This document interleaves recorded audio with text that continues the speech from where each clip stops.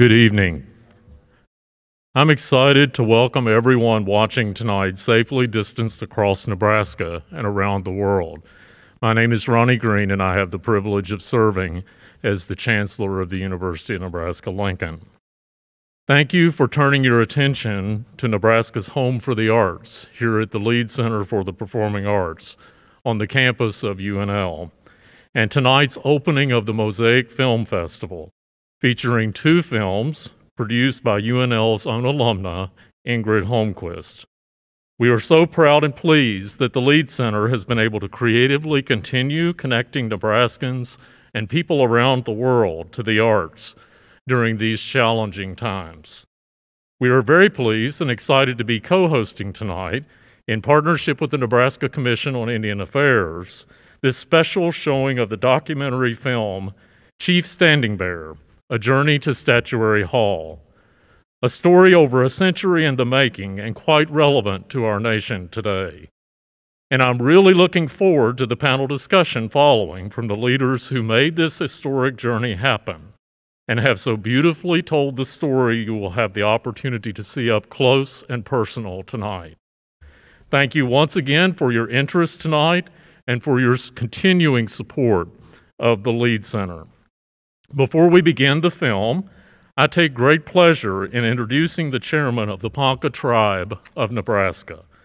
He is also the area vice president for the National Congress on American Indians, the Great Plains region, and a commissioner on the Nebraska Commission on Indian Affairs, in addition to being an accomplished educator, businessman, and father.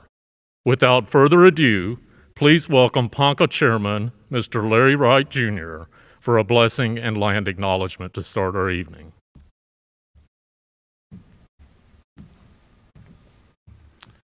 Aho, Ponca Moshe Wongide.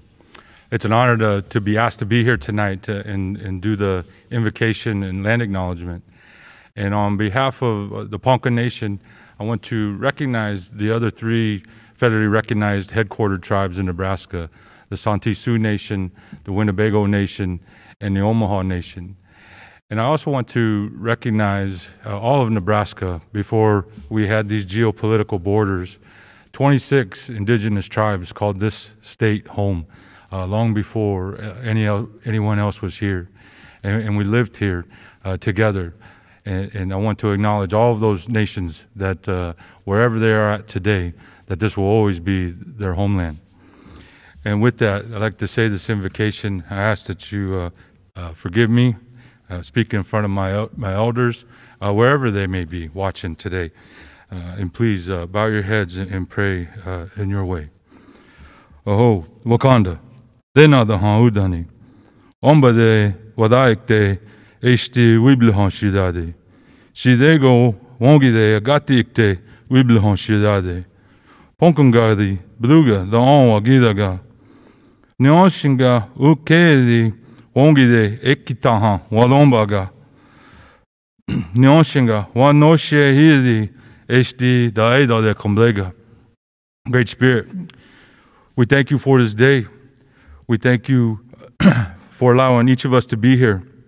It's good to pray to you.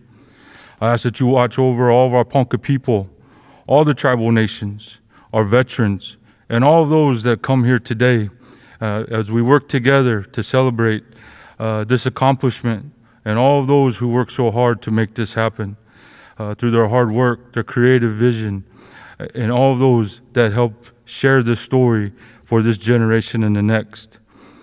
We ask that you watch over all of those people that are suffering because of this COVID disease, all of those that have lost their lives, their families who are struggling, those that have this disease now. Help us be strong with each other and for each other. And thank you for all these things. Ede Wongide, all my relations. Thank you.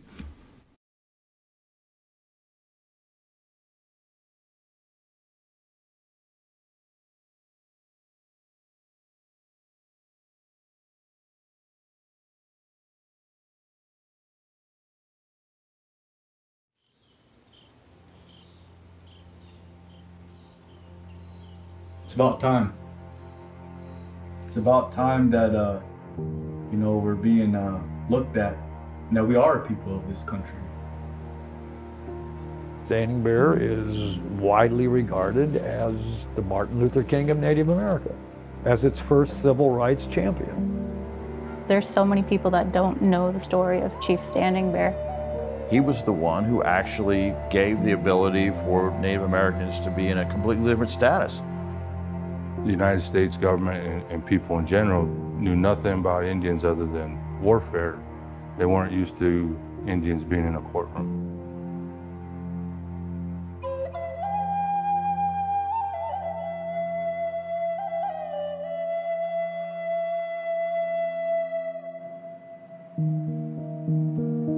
Statuary Hall is an important place in the Capitol and in the history of America. Statuary Hall used to be the chamber where the House of Representatives conducted its business.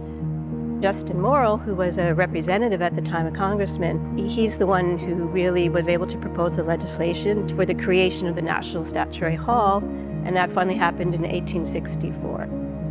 The real point of having a National Statuary Hall isn't just to celebrate individuals that we all know and already celebrate. It's to pick those unsung heroes from your state that really are deserving of a national stage, but haven't maybe had their story told around the country. Statues in the capital of the United States are there largely at the wish of the state legislatures. Each state gets 2 statues. The only rules that the federal government enacted as part of this legislation is that the person needed to be notable, they had to be deceased. The rest was really a sort of a state decision. Of course, all bills start as an idea, and the original idea was that we would like to have written a bill to have Standing Bear exchanged for one of the 2 statues there. 807 was the original bill that was going to replace J. Sterling Morton with Willa Cather.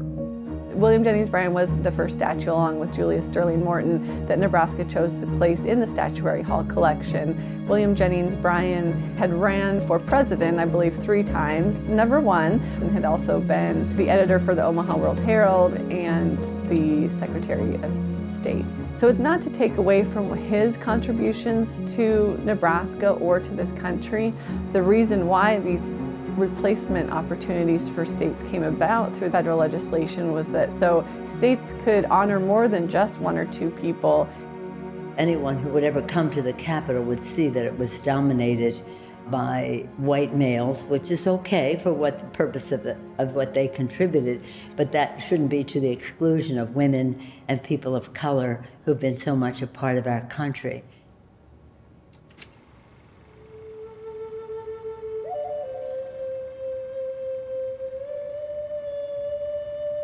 Throughout the history with our relationship to the federal government, that we've always been looked at on the border of a citizen, but also mainly looked at as an alien.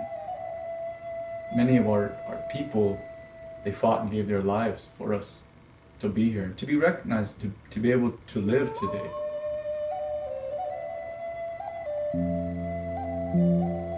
Our homeland was in Niobrara, Nebraska. I've got grandmother, great-grandmothers that are buried in that cemetery, and it's just a place where you can really connect and feel like you're at home there. Well, just kind of like when you come in your own home, where you kind of just relax. You're at home. You can hear the tall grasses kind of shuffle as the wind passes through them. This land's everything for us. I mean, it's where all of our ancestors are buried for centuries. The bones of our relatives, our ancestors, go back into the earth. All the grass, the animals, the vegetation, all those things that grow after our people were buried, our DNA is in all those things. You can't take us from the land because that's part of us. To be taken away from our ancestors was something that's hard to imagine and unfathomable. And it really, came about through an error, I would say. The United States government, through the Treaty of Fort Laramie in 1868, really accidentally provided our land to the Lakota Nation. The government didn't want to correct that mistake, so unfortunately they decided to force us from our homelands, move us to Oklahoma. Standing Bear and some other Ponca tribal chiefs said, no, this is not where we want to be. I said, you know what? It doesn't matter what you think. You're going anyways. They got issued of the army to escort us. And that was the Ponca Trail of Tears of 1875. We walked over 500 miles down to Oklahoma, and many of our tribal members passed away along the journey. And when they got down there, nothing for our people to live on. A lot of people started dying down there because it's a whole different environment. They moved us to Oklahoma and wanted us to do all the things that we were already doing up there, but didn't supply. From summer of 1877 to summer of 1878, 1/3 of the Ponca tribe died of malaria. Chief Standing Bear had no idea what to do. There was nothing to prevent his people from dying. Christmas week of 1878, his only son, a 14-year-old boy named Bear Shield, lay dying on the bottom of a dank army canvas tent, curled up in a fetal position, slowly dying of malaria. And before his eyes closed in death, he begged his father, he begged Chief Standing Bear, take me home so I can be with our people and the lands that were dreamed to us. So we said, okay. I mean, if you imagine that sitting there, your child saying that to you, you have an obligation to honor your child, right? So that's what he was doing. So they didn't get permission to kind of, they was like, we're going. Chief Standing Bear, then in his late 50s, he wrapped the body of his only son, Bear Shield, in his best clothes, and then wrapped his body in a buffalo robe and gently put it into the back of a rickety buckboard wagon. And about 1 o'clock that afternoon, he and 29 others were going to fulfill a promise that the chief had made to his son. And at that moment in history, January 2nd, 1879, the government of the United States had entered into 374 treaties with the native people of America. And on January 2nd, 1879, by then they had broken all 374 treaties. But Standing Bear was not going to break the promise that he had made his son. You know, you lost people coming down, being removed from Nebraska to Oklahoma, and you knew that you're probably going to lose somebody going home. For them to risk that, and we're here because of that. He knew he ran the risk of possibly getting caught by the federal government, and that happened when he got into Omaha. I think it was more shocking for our Omaha relatives to see the condition that they were in, some barefoot, bleeding, starving. And word got out to Fort Omaha, not far away, that a group of renegade Ponca men, women, and children had abandoned the reservation without permission, and they needed to be rounded up, and they were. Brigadier General George Crook, who had spent the last 15, 20 years fighting Native American tribes, stood on the steps of the general's quarters at Fort Omaha on that late March morning in 1879, and he watched these 30 men, women, and Ponca children, and it really struck him hard what he saw. I felt sympathy, but I still gotta follow through with my orders. There was this guy named Thomas Tibbles, who had been known to be like friendly to the Indian. He was a journalist, and he caught wind of it. Tibbles shed light on that situation, and without General Crooks and Tibbles, it never would have happened. If it was any other general and any other people, our story may not have been told. May of 1879, we have a middle-aged American Indian chief walking into a court of law suing the powerful government of the United States on the belief that they had no legal right to keep him in prison, that they had no legal right to keep him from burying his son.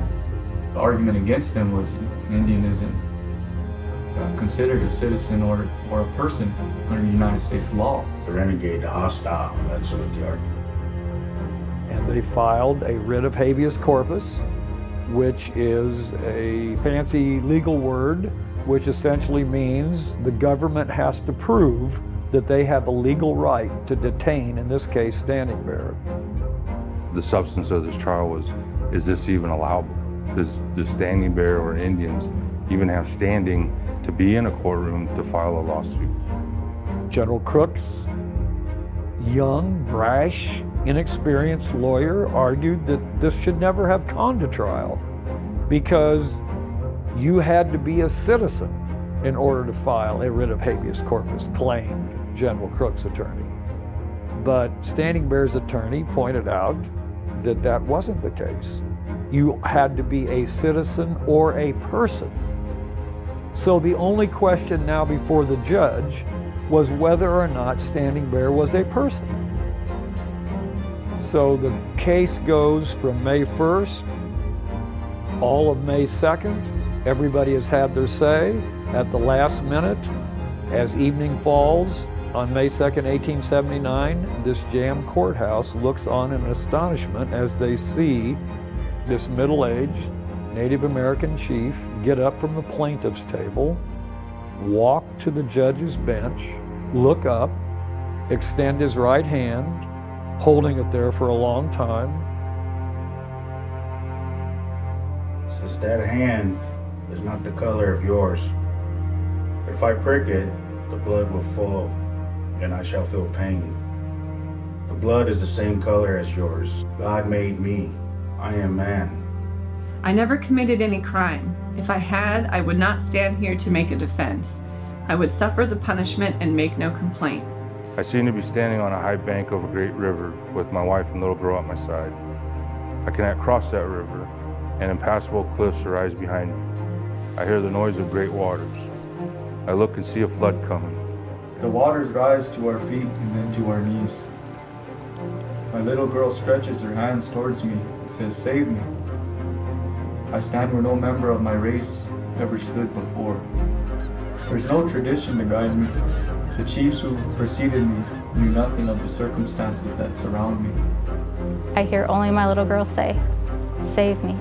In despair, I look toward the cliffs behind me, and I see a dim trail that may lead to a way of life. But no Indian ever passed over that trail. It looks to be impassable. I make the attempt. I take my child by the hand. My wife follows after me. Our hands, our feet are torn by the sharp rocks, and our trail is marked by our blood. At last I see a rift in the rocks. A little way beyond, there are green prairies. The swift running water, the Niobrara, pours between the green hills. There are the graves of my fathers. There again we will pitch our teepee and build our fires. I see the light of the world and of liberty just ahead. But in the center of the path there stands a man. Behind him I see soldiers in number like the leaves of the trees.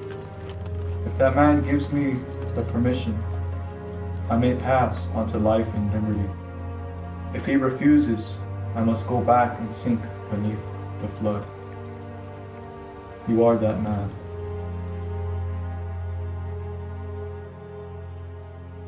And as the trial and Standing Bear's words echoed, women could be heard weeping in the back. Before long, General Crook got up from his defense table and went over and shook Standing Bear's hand. Then there was applause. It's indigenous people are the embodiment of these words, right? Because it stood for Indian people. That's why it's so important, because it stood for Indian people. We're relatives. Why can't you see what I'm trying to do is something in honor, right? You know, for my son. Wouldn't you do the same?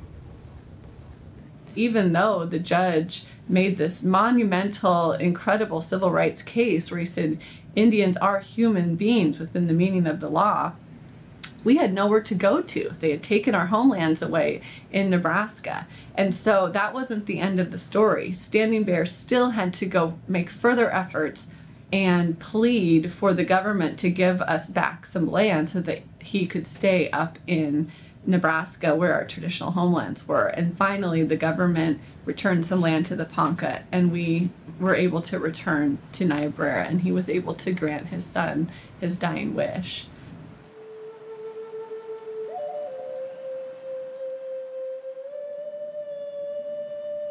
One of the things we did was we walked through the trial and the decision of Judge Dundee on the floor of the legislature. We actually read portions of it.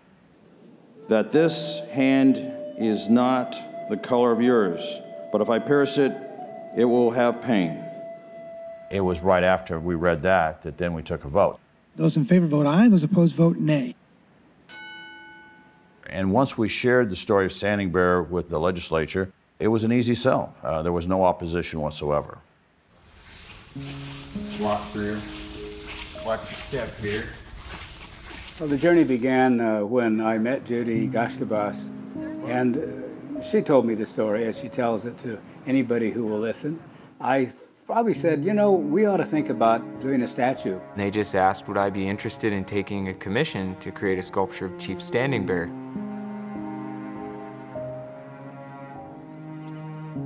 This is the clay original of Standing Bear. He's all beat up from the mold making. You can see all of the seams where each mold was made.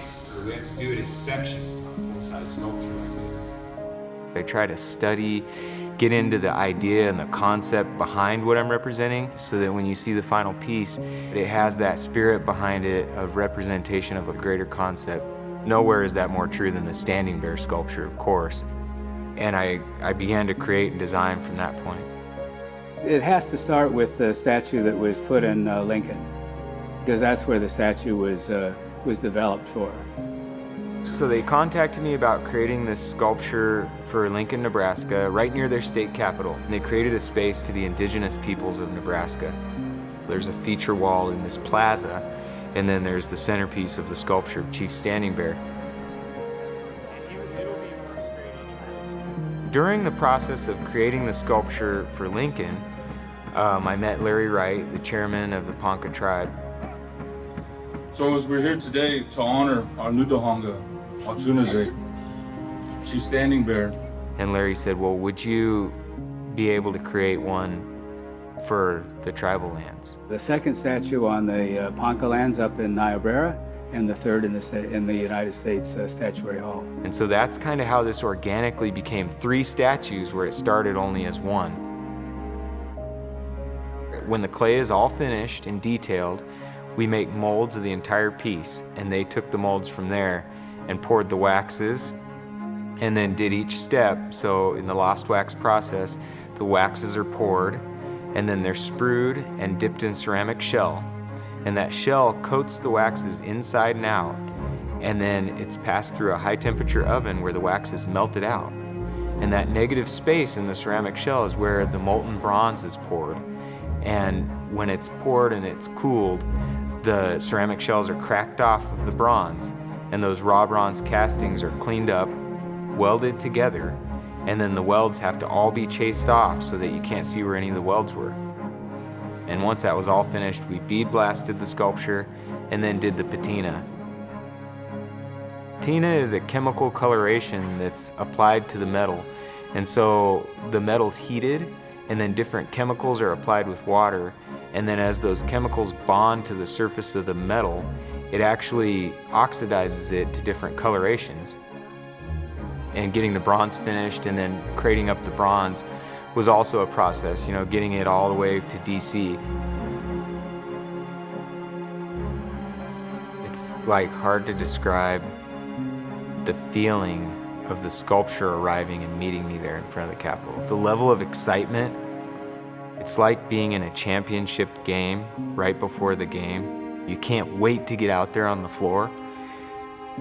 Times that by about 1,000. Part of my role is guiding the design process. And then the other part of my role is being here when the statues arrive, which generally happens in the dead of night.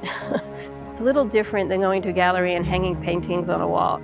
They had to have an enormous crane that lifted the box up and past it through the front doors there of the Capitol. You're just hoping, praying, hoping everything will go well. You're so powerless in that situation, it feels like they're handling your baby. It takes several hours to position a sculpture. And then, of course, the other sculpture that was here prior was removed. We had to get William Jennings Bryan out, who was going back to Nebraska. They brought him out first, and then they moved Mr. Russell over to where Bryan was. And then they moved Mr. Burke over to where Mr. Russell had been, and then that opened up the space for Chief Standing Bear to go where Mr. Burke had been. He came in laying backwards with his arm up like this, and they had to tip the box all the way up. We actually got to stand back and just look, and they're cleaning up their stuff. In that moment, it just took my breath away. And he started coming out, and he had his hand out. I felt like he was looking at me. And that was the moment for me where I felt like he is here in the United States Capitol, and that so many people will get to witness that and see him. My children, my sons, will be able to see a Ponca person in the United States Capitol, and that we are still here.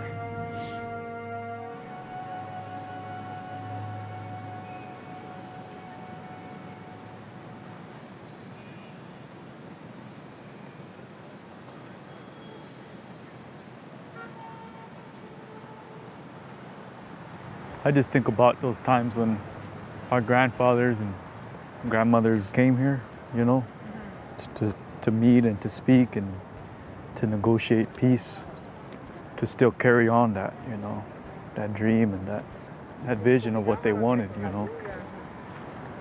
emotional, being here. Have you seen the finished product? No, I haven't. The statue? Every morning I braid my hair, right? What I was taught by braiding my hair is remembering who you are. The braid itself represents love, represents mind, body, spirit. And then the values, strength, humility, and compassion. So when I braid, I remember. I remember Standing Bear. I remember the history of the people. I remember teachings. I remember stories. You guys got a heater around here?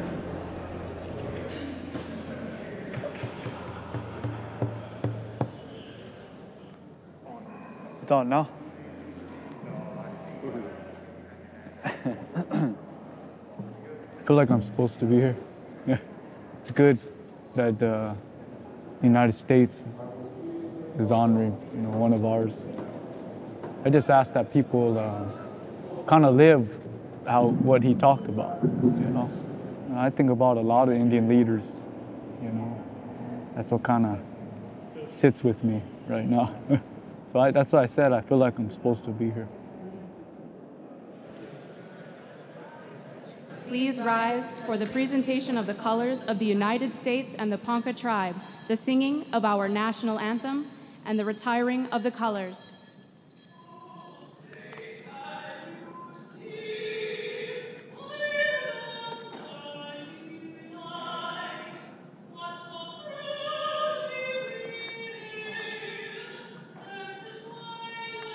If we're going to improve the future, we must acknowledge the past. Chief Standing Bear faced injustices beyond imagination.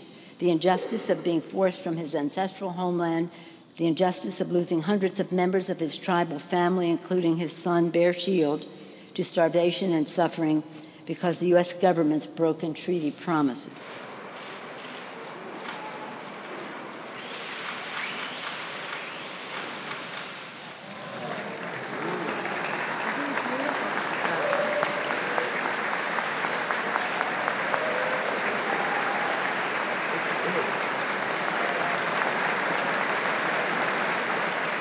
It is almost unthinkable to us today that it wasn't until 1879, after Standing Bear's trial, that Native Americans were declared to be persons for consideration of the law. The House of Representatives met in this room. that we are now in until 1857, and their deliberations were watched over by another statue, Clio, the muse of history. She served as a constant reminder that their words and actions, the good and the bad, would be judged by time. Clio was here watching, recording, when in 1830, Congress shamefully passed the Indian Removal Act in this very room.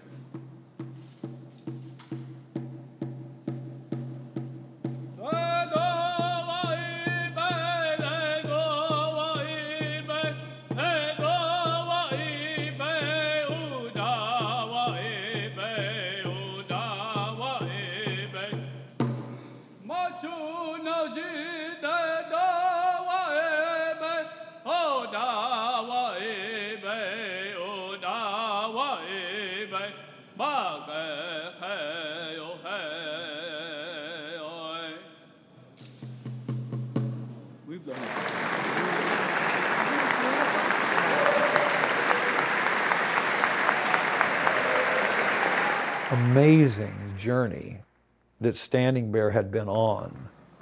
A journey that began in May of 1877 that included 550 miles of being forcibly marched across Nebraska, across Kansas, into Oklahoma, to think of the march back on January 2nd, 1879, and still the journey is not complete. And then it goes to a courtroom, and then he gets a verdict, and the journey continues to the sacred White Bluffs overlooking the Niobrara. And you would think, okay, well, that's a really powerful end to the Standing Bear story. But it doesn't end there. And so after all of this walking, and after all of this heartbreak, and after all of this effort and fight to bury his son, and in the course of burying his son, he becomes a civil rights icon for his people, and he creates new law. The journey finally ends in September of 2019 when he walks into Statuary Hall in the United States Capitol in Washington, D.C.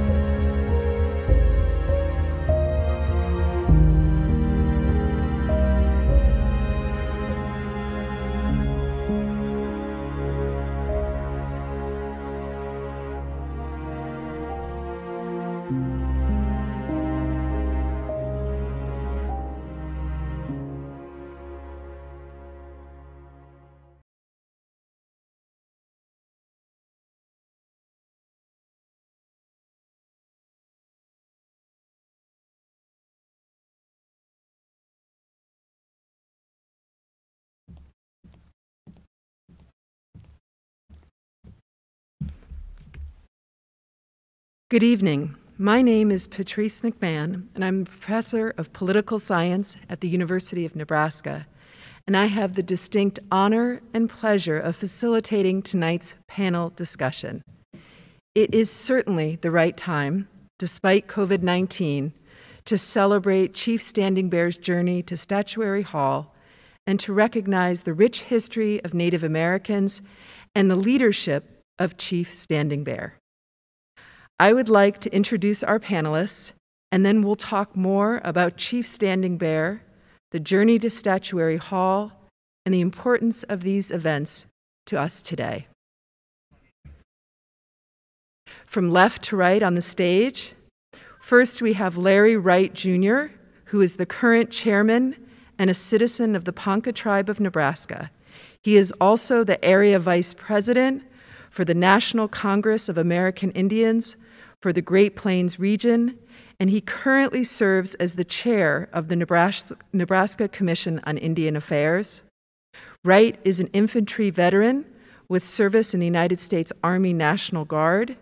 He earned his bachelor's degree in social science from the University of Nebraska at Kearney and his master's degree in historical studies from Nebraska Wesleyan University.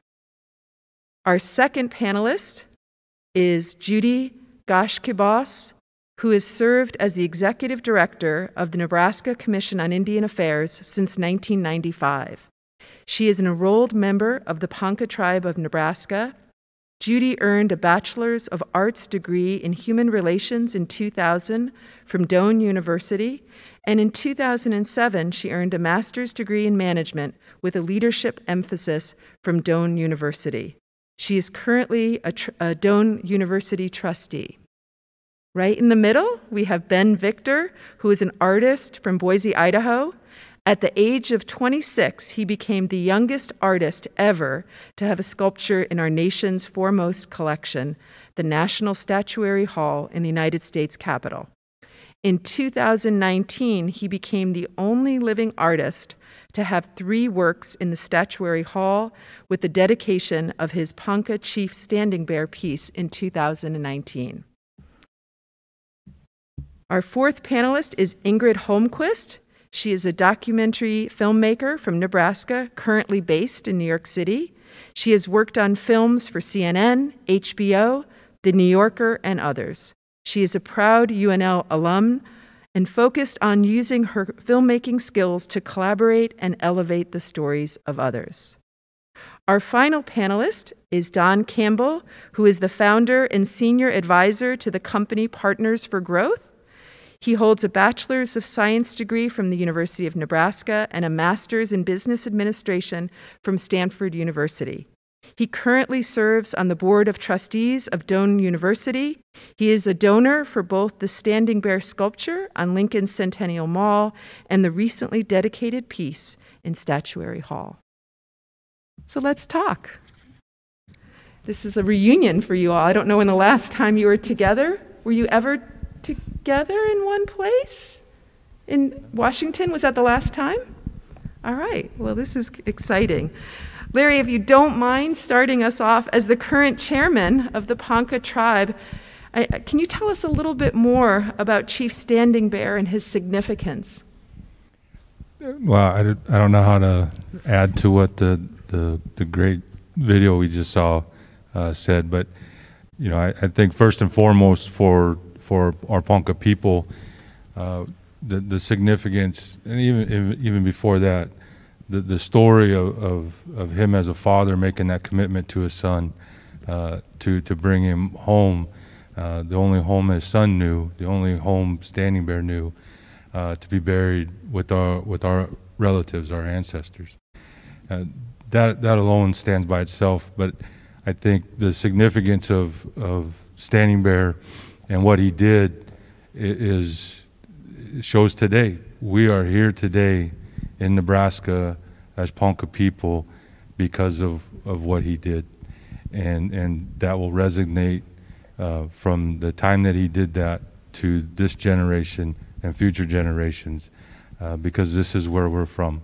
And this is where we call home. And we wouldn't be here if him and those that followed him didn't take that extraordinary step to come home and put themselves in harm's way, not knowing what they were going to face, if they'd even make it, but they were going to try. And we are definitely the beneficiaries of that sacrifice today. Could you say a little bit more about having the formal recognition in the Capitol, what it's meant to you personally and to the Ponca Tribe? You know, I think personally, you know, even today, I was in Niobrara this morning, late last night, today, and seeing the statue there before I left, knowing I was going to be here tonight, and knowing that his statue overlooks our homeland, overlooks his gravesite, overlooks the Niobrara River, and 1,300 miles to the east is a statue in the nation's capital. Not as many people will see it in our homeland, but we know that that's where it originates. but millions will see that statue in Statuary Hall. Millions of people who never heard of Standing Bear, never heard of the Ponca people, will hear our story and what our people went through. And just, again, as the video showed, everything that went into it. I don't even, it doesn't do it all justice, watching Ben make that and having the opportunity to see him do that. You know, the beads on the moccasins were each one individually rolled. And knowing that and seeing where it is and seeing that story for all of those that are here today, but, you know, our next generation, it's, you know, my kids haven't seen it yet. They've seen it in video, they've seen the pictures, they haven't had a chance to go there yet. And I want to be there when they do. And that's a story, as Katie talked about with her young boys, when they become old enough to really appreciate that, understand what that is, and the fact that they were part of that. But knowing from my generation, and I've said this story before, when our Ponca people were terminated in the 60s, you know, my father, my aunts, uncles, grandparents, relatives, all Poncas in that generation, and those that were alive at that time, they went from being Ponca and being Indian to being told you don't exist. And when I was born, the Ponca tribe didn't exist. And when my children were born, the Ponca tribe was here again because of the work and the sacrifices and the struggles and the fights that those our leaders at that time wanted to bring our people back. And so through all of those generations of fights and termination, relocation, and the constant battles our people fought, to see that statue in the Capitol brings it all home. And it'll be there for as long, I hope it's there longer than what the last statues were. Because when you see that statue in that hall amongst all the rest, it stands out without a doubt. And it draws everybody to that story. And that story resonates, I believe, with anybody from any nationality because of what it was and what it continues to be.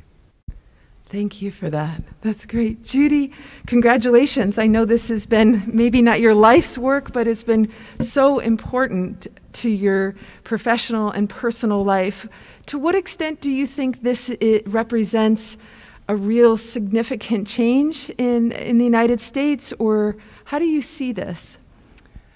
Patrice, thank you so much. And I want to thank everybody on the panel and the audience. I hope that you were as moved as I was to see that, and here at the Lead we got to see it on the big screen. So although I was involved in the behind the scenes, Ingrid did such a fabulous job. And of course, Don Miller Campbell, without Don, that wouldn't have happened. And thankfully I met Don 9 years ago when I became a Doan trustee, and Don was moved by learning about what Chairman Wright just shared, our story of the Ponca people and this great man. And so then we found Ben Victor, this magical person. And I think when I started 25 years ago as the director of the Indian Commission, oh wow, I never dreamed that this would happen. They had just put the mural up on the 14th floor done by Steve Roberts, and I assisted with that. And I started thinking and dreaming about Chief Standing Bear, and little by little we built up a lot of history and educated a lot of people, so that finally it seemed as though the stars were aligned and we had the state's attention, and it was time to do something good for Indian people. We had our first state senator, Native American Senator Tom Brewer, who isn't with us tonight, but Senator Brewer, thank you so much. And he used to be on our Indian Commission. So we worked with him, and because of Senator Brewer and his magical touch with our unicameral, majority Republican, he was able to get everybody to come together so that we could have that. And I think what was happening in America, finally, this was a unifying story that brought us together. As you saw out there at the dedication, there were people from both sides of the aisle. And almost anyone that hears the story of Standing Bear can't help but feel the love of your child, making a promise, keeping your word. And so I say to all of the children watching, especially the tribal children, we are here, we were here, we will be here forever. And this is a reminder of that. And I hope many of you will get to go to the Capitol in Washington, D.C. and see Standing Bear. But if you don't, you can come here to Centennial Mall, or you can go to the Ponca Homelands and learn about Ponca Chief Standing Bear. And dreams can come true and do come true in America. And we do have good people like Don Miller Campbell and brilliant filmmakers like Ingrid, who went away to Columbia and came back. And it's just been a pleasure. I can't tell you how much I've enjoyed working with her. And Ben, well, Ben has 3 sculptures in Statuary Hall. Not only was he the youngest person, but he has the most. And from the very beginning, he was so inspired by the story and learned so much about it. And he listened to us as he developed that and designed. And so again, I say it's a magical time. And even though right now, as Indian people often are invisible, we in America are fighting an invisible enemy, the COVID. But we will prevail, just like Standing Bear and the Ponca people did. And through that, what we've done here, we're all going to get better and stronger. So, Patrice, that's what I think, and that's what it means. And I think, am I surprised it happened? Sometimes I am. Sometimes I'm surprised. I wake up and can't even believe it. I'm so lucky. I'm so blessed by what I do for our people and by my family, my children and my grandchildren. This is just really a gift that keeps on giving, and it's a legacy that I'm honored to have played a little part in. We are all very grateful for your hard work. Let's talk a little bit about making this statue. Ben, I'm not a sculptor, I'm not an artist. What's the process? Somebody gives you an idea or makes a request, and then what happens? You know, it's different for every project, even though the technical part of the process is really outlined very well in that wonderful documentary. There's a real creative process that goes into it. And with the Standing Bear sculpture, one thing that stands out in my mind was that I had the opportunity, and I'm humbled to have the opportunity, to listen to the Native people about their history and their story with Chief Standing Bear. And that was one of the most important parts, was to get to really spend time on the Ponca homeland and walk where Standing Bear walked, and then hear the stories from Larry and Dwight and others in the tribe, and Judy, of course, who was the driving force behind the whole project. And then, you know, in that wonderful film, to get to see the actual dedication again and think about how descendants like Steve Larrabee and his son were there at the dedication, and their words just bring me to tears every time I watch that. And I hear them talk about it, and Katie, to hear her say that now her little children will get to see a Native American, a great American, and a great hero of humanity in the National Statuary Hall. That's what moves me. And so that's why this process was a little bit different and a little bit unique and wonderful because of it. And you have 3 statues. Was making this one more challenging in some ways, or easier because of the story? It was very challenging. You know, you've got everything from the bear claw necklace, the intricate detail that Larry alluded to on the moccasins and on his blanket, all the beautiful beadwork. There's a lot of intricate detail, and then it's a large sculpture too. So there was a great challenge, and there was extra effort and heart put into it every step of the way. When we got to the foundry, I think everybody probably noticed at that unveiling, the amount of polish work that was put into that bronze to bring out the patina and the different tints and tones on the actual sculpture. So, you know, all of these things were the type of challenges that just bring out the best in you as an artist, you know, to get to do this type of sculpture and to have that meaning behind it, and then just the good energy all the way around. Like Judy said, this is one of the few times when you go to Washington, D.C. anymore, and you see both sides of the aisle, every walk of life, cheering this project on and cheering on the legacy of Chief Standing Bear. So it was really special. Well, congratulations to you. Ingrid, you're from Nebraska, so maybe this story was familiar to you. What did you know before you were asked to make this film? And what process did you go through once you were starting to make the film? Yeah, I did know who Chief Standing Bear was prior, because my mom's a bit of a Nebraska history buff. And then I learned even more, but that wasn't a ton of information. I learned even more in college when I had Joe Starita for a professor. But it wasn't until being called on by Judy to tackle this project that I learned all of the details and all of the intricacy of the story and everything that Chief Standing Bear had to go through, all of the nuance that wasn't able to be even captured in this half-hour documentary. So yeah, the stage of research is kind of similar to Ben's, actually. I started reading, I started watching Standing Bear's footsteps.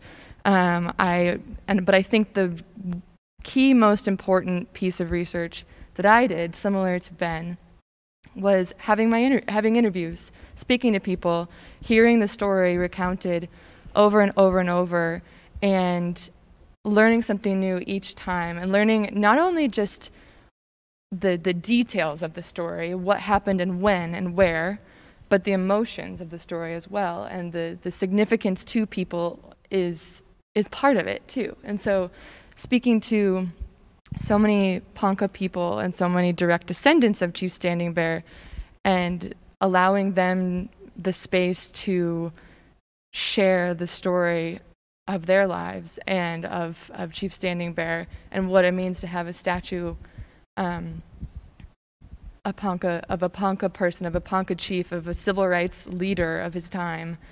That was my greatest education. And of course through Judy. So you said that one of your goals is to elevate the stories of others. What do you think that this movie kind of tells the world or shouts out to the world about Chief Standing Bear, Ponca, Native Americans, or indigenous peoples? Yeah, I mean, I think it says a lot. Judy and I talk a lot in our creation of this film about just everything that this moment means. And it's about, of course, elevating the story of Chief Standing Bear and of the Ponca tribe, and education, of course, which is something Judy and I care a lot about for the future of this film. And, you know, allowing more people to understand who he was, what he stood for, and also the history of Native people.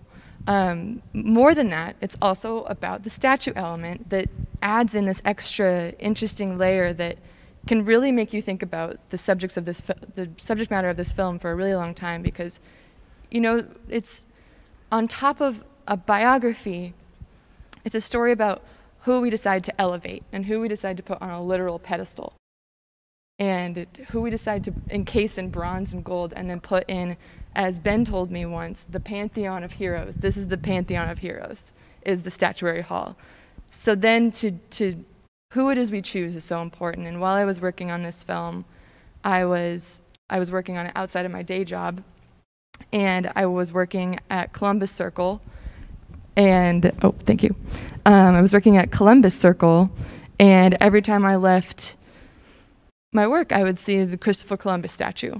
And of course, I would go home and I would work on this film about Chief Standing Bear statue, just the irony of that, of what that meant, and just seeing a person who is lauded in so many spots of this country, and yet it just made the Chief Standing Bear statue feel so much more vital and important and urgent. So yeah, I think there's so much to be said about the importance and what I hope people talk about after this film. Most importantly, I hope people have conversations. Yeah, I hope this is the beginning, right? Exactly. So Don, I have a question for you. Thank you for putting your money behind this. I'd love to know what really moved you to donate the funds, both for the statue of Standing Bear that sits on Lincoln's Centennial Mall and this piece that's in Statuary Hall. Well, I had learned to appreciate statues and the emotional content they carry and the messages they carry.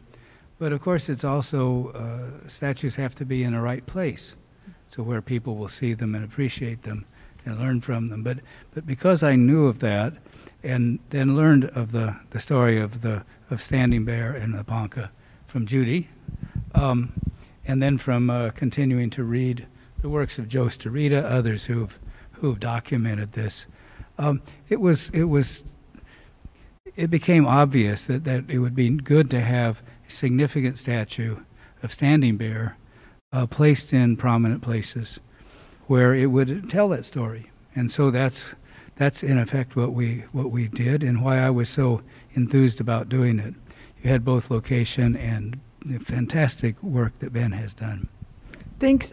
And what do you hope that people will think or do or feel after seeing these statues? Well, hope that they will learn more about the story, become curious from seeing that, and they will learn from that. It's so important to understand our history and how we got to where we are, and that will inspire people. Wonderful thing about statues is they're on 24 hours a day.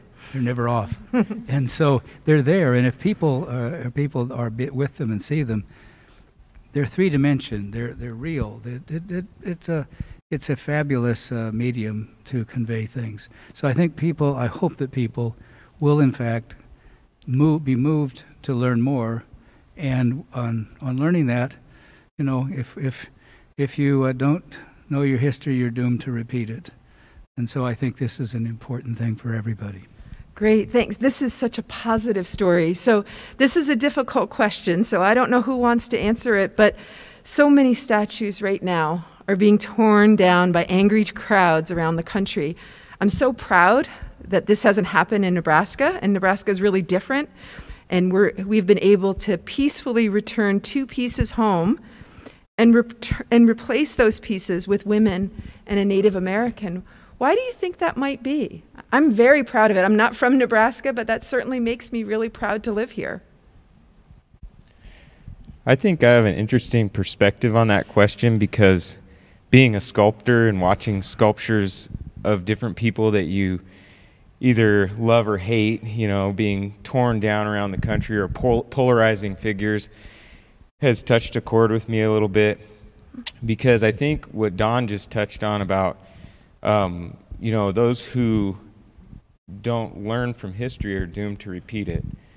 And so you don't want to be ignorant of your history. I think a lot of our history today in statuary would serve a great cause, even if you don't celebrate the individual, if it were placed into a context where you could learn from what they did, good or bad, and then we could go forward as a society. So for instance, I completely understand the insensitivity of having a Civil War general from the Confederacy at a state capitol, where everybody has to use that building for our state government. But what if you take that out of context and move it to a museum on the Civil War, and you can tell about the South and slavery, and you can teach the future generations why slavery was wrong and why this was an institution that needed to be put out of commission, and the Civil War was a horrible war that was fought for that righteous reason of getting rid of slavery. If you could put it in context like that, then this thing that is an icon of hate can suddenly become an icon of learning. And that's a lot of what I've seen in Holocaust museums around the world that I've visited. The motto is never forget.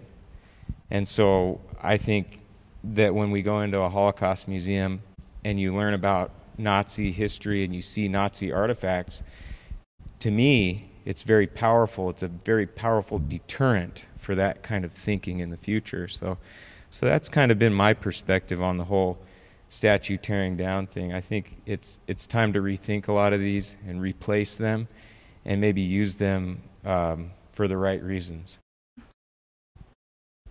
Anyone else? Any ideas? Or maybe there was some pushback here in Nebraska about removing the two statues. I don't know.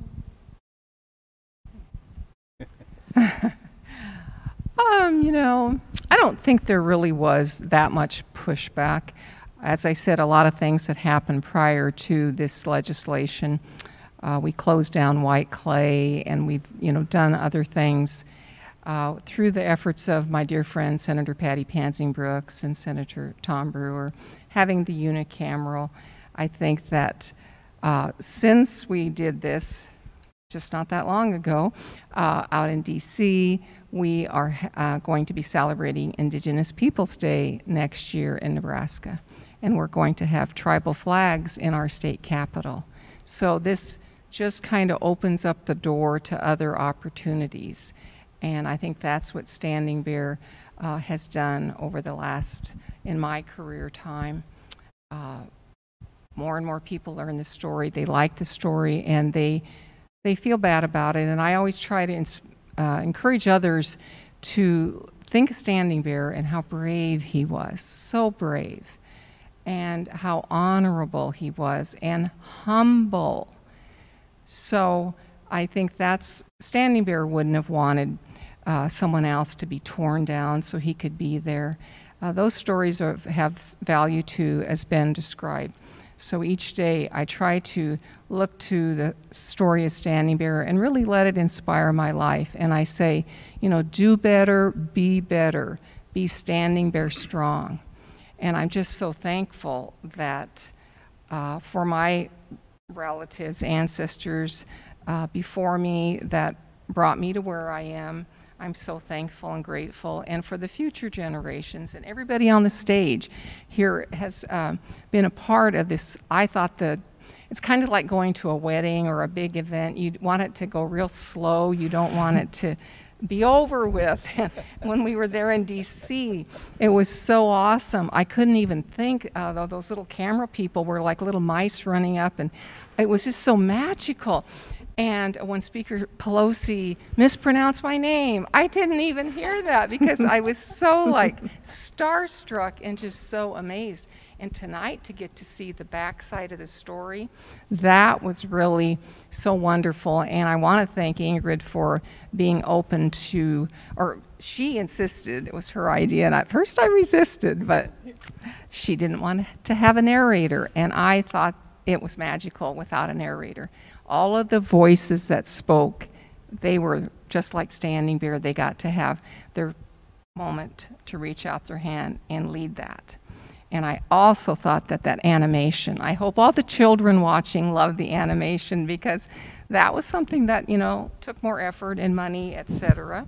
But I think it really brought some aspects to the story that we didn't have, pictures and images, and it was the thread that connected it all.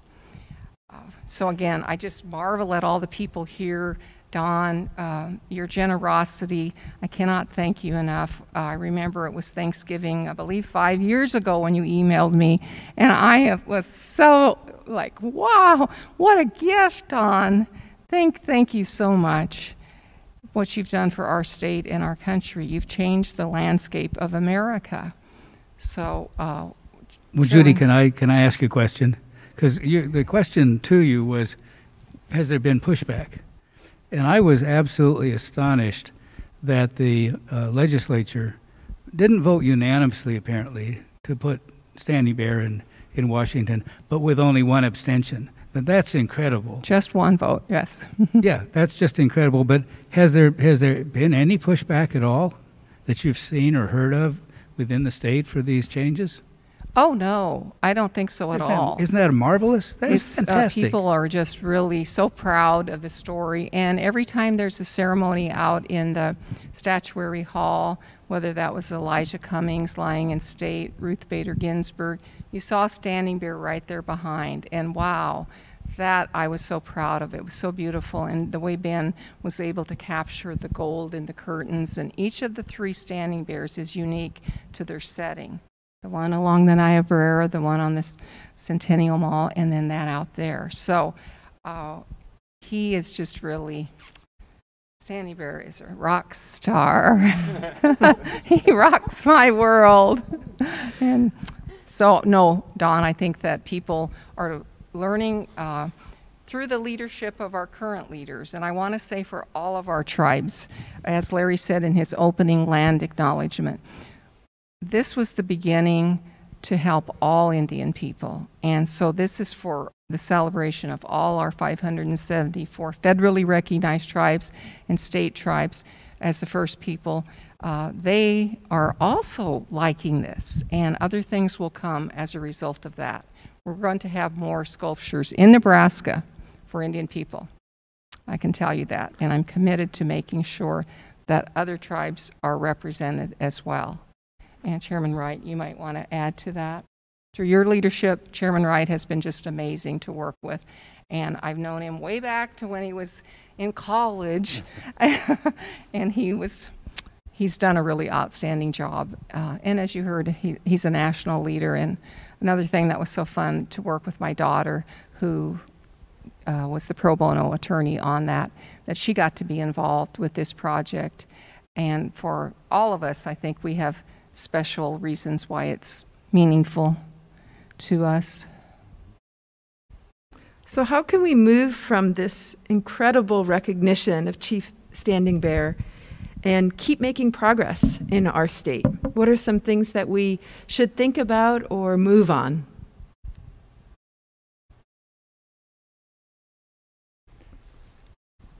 I think we have a time limit, don't we?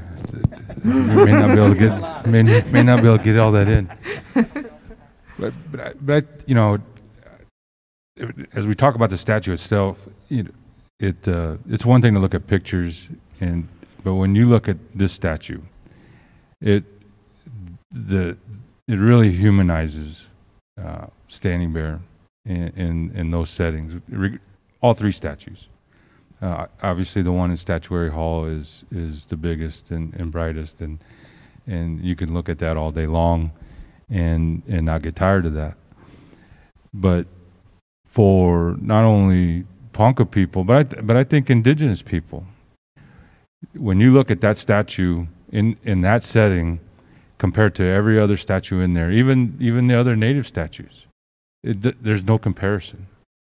And then when you put that story behind there, and here's a snapshot in history of what this happened at that time frame, and at the end of the treaty era and the reservation era, and all of those things that were part of this, and here's, as he's standing there in that position,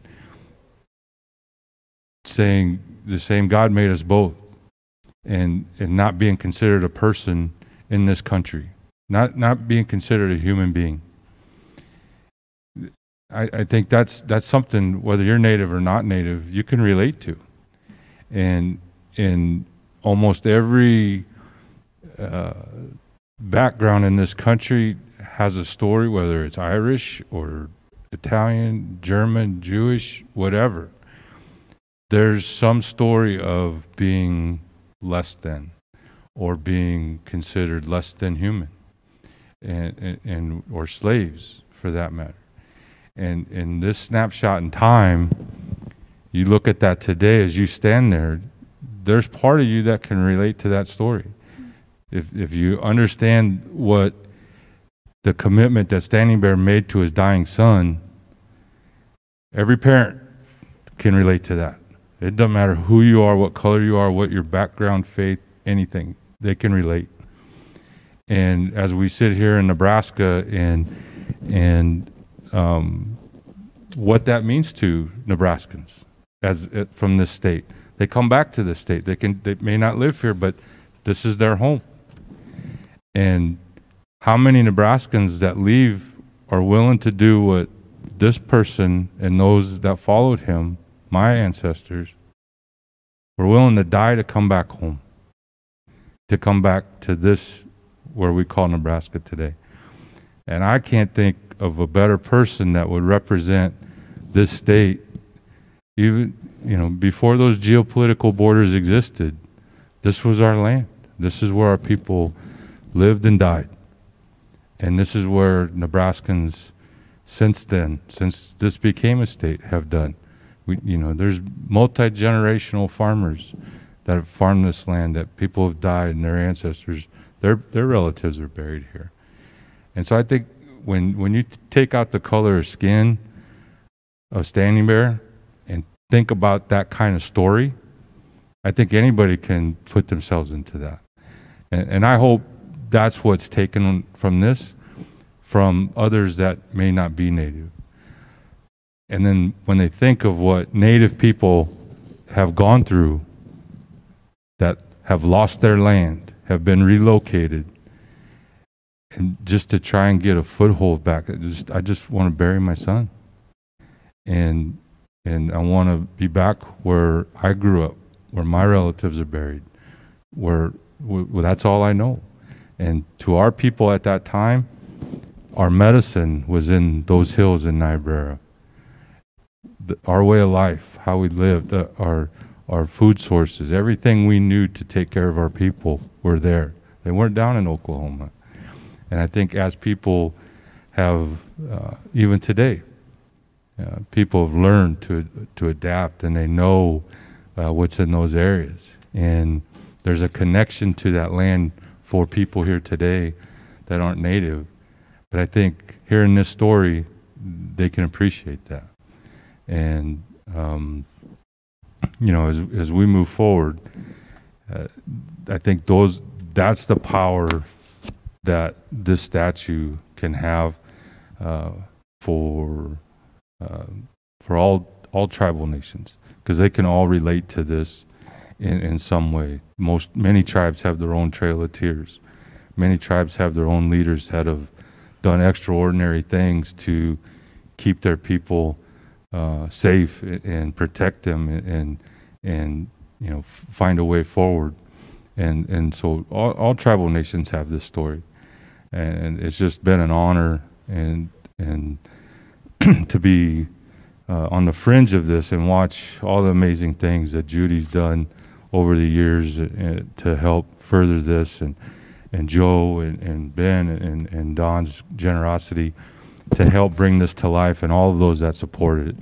And I think, again, if you take out the color of that person's skin, it's a story it resonates with everybody. It absolutely is a universal story. I have one more question for Judy, but maybe one of you has a question that you want to ask. I don't know the next time your group will get together.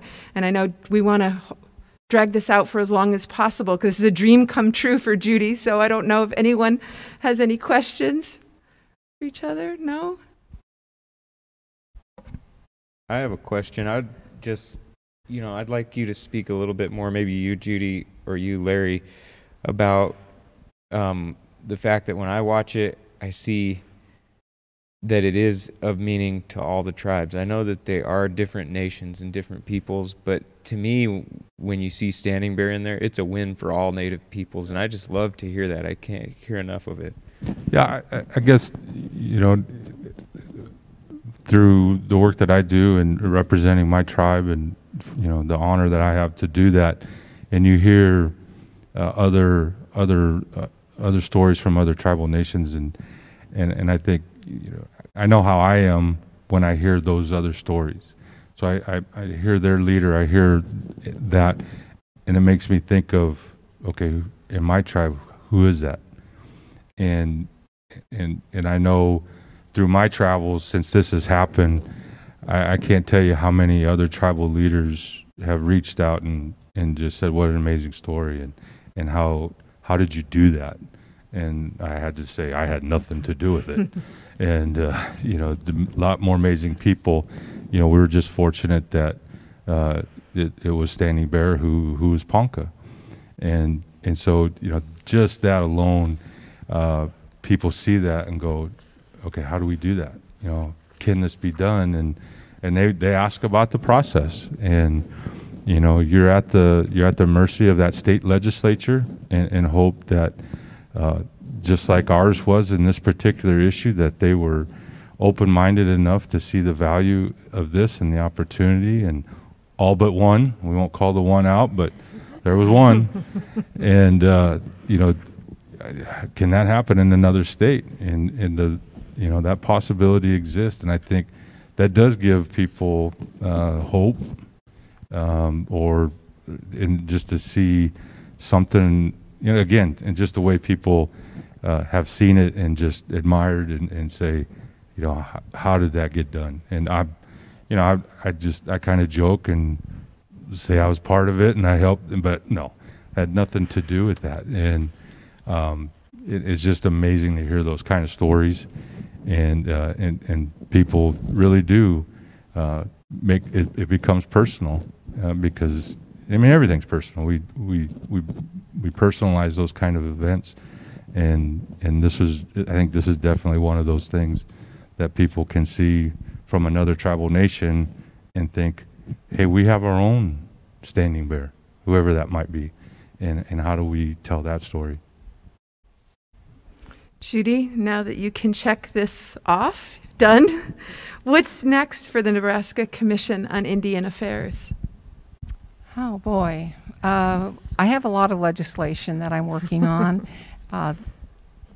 Women in Nebraska, Native women, we have been not treated as well as other women in America, and we've been missing and murdered at a higher rate than anyone. And so thinking of Standing Bear, I think because of this story, it's given support that we were able to have a bill, LB 154. This year we're going to work on creating a task force so that it will be statutory and have membership that can really be stakeholders, from the courts to the grassroots people. That's one thing. And as I just said, Indigenous Peoples Day, we have tribal license plates that help fund scholarships for our children. We're going to have other bills, and then there's some other projects that I'm working that are still confidential, but Nebraska will be celebrating other Native stories in the future. So I want to thank my staff at the Indian Commission, especially Scott Schaefer, who worked with me through all of this, and he was on the credits there, couldn't be here tonight, but there's so much more work to do, and we're really thankful that we have a good board of directors of Indian people, and that we have, through these stories, we've gained a lot of support for what our agency does. But I would ask all people in our state that watch this and are listening to keep your minds open, and if you embrace Standing Bear, respect the tribe's sovereignty. Don't just let it be on one day that you think this is a good story, but then you don't act.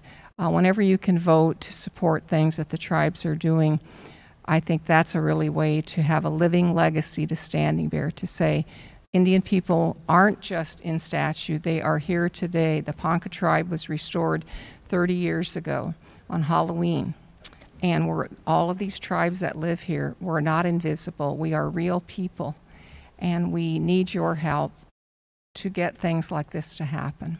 So I want to challenge all of my friends and Nebraskans and Americans to don't forget the First Peoples, especially our Native women and children who really have suffered. And during this COVID time, Native people have suffered a lot more than others because of this history that has proceeded and brought us to where we are, someplace in isolated places where we don't have water accessible, like my Navajo relatives, the Dene people throughout America. I think you've all heard about those stories. So I'm praying for all of those and praying that all of us stay well and we can stay strong and do good and be honorable like Standing Bear. And it's not easy, but when you give your word, keep your word. Wiblaho. Just real quick, and I'm sorry, and this kind of dovetails on Ben's question.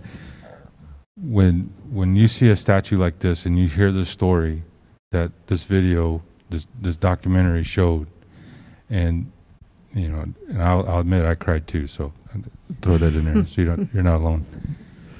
But when you hear what the story is and you see this statue, and again, I think it humanizes this experience. And it doesn't relegate Native people to caricatures and stereotypes that still persist today with mascots. And I think just this statue, if you see that and truly come at it in that context, there's no way that you can walk away and say mascots, the way that they portray Native people, are honoring us. This is honoring us. Something like this that tells our story and the way that this is presented, that's a form of honoring our people. Mascots don't do that in any form or fashion. And I think this can go a long way, this story can go a long way to bridging that gap and really bringing that clarity that's needed on those mascot issues across this country.